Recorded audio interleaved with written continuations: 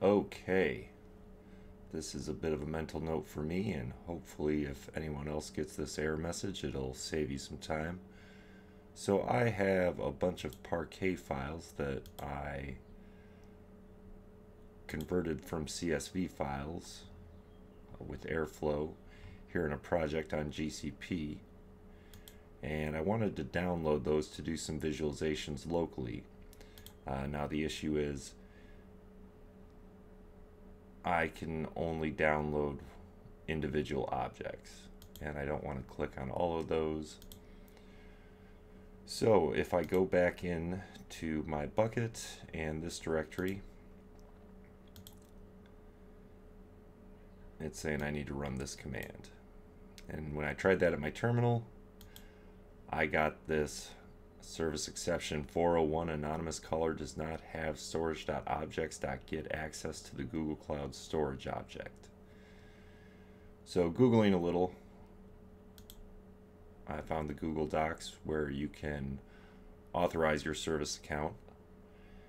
So I do have the JSON file, and if I go back here to my project and switch on over to IAM and go to my service accounts, I can see this guy here. I should have read this earlier, the key ID. That gives us a clue to what it is. If I don't have that, I could just manage keys and then create a new key. But I do have that, luckily. I've been doing a few projects, so there's two here. But I can match it up if we go back DEBB. So that's that one here. And I do have the Google Cloud SDK installed. So I ran the gcloud auth list, which I guess is going to show me which accounts I have authorized through the gcloud SDK. And there aren't any listed. Initially I tried the wrong JSON file, so I got an error there. So I tried the other JSON file with the DEBB.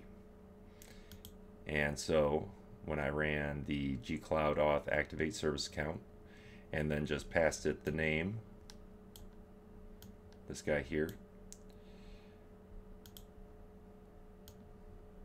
then that authorized it, passing the key file right here. And then I ran the copy download command recursive. And now if I cd into the raw directory that I now see, I see all my files there. So hopefully this helps someone out there that gets stuck with the same error message.